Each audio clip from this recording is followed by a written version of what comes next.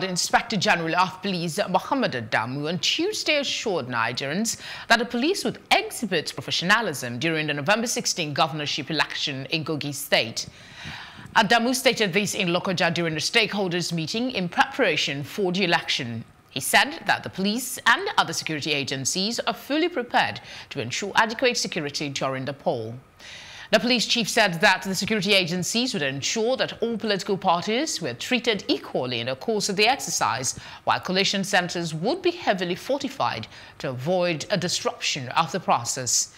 The Inspector General, however, cautioned the people against acts capable of derailing the electoral process, saying the police will not tolerate anti-democracy attitudes.